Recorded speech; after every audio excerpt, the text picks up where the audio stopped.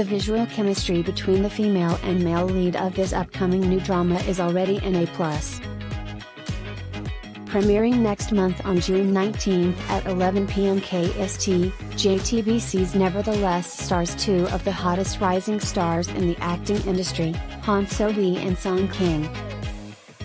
The story centers around a woman named 𝐃𝐢𝐬𝐜𝐸, someone strongly against notions of love and destiny. But her world is disrupted when she meets an alluring man by the name of Park Jae-un, a perfect person on the outside who never shows his true feelings. What do you think of their visual chemistry so far? Let us know in the comments below.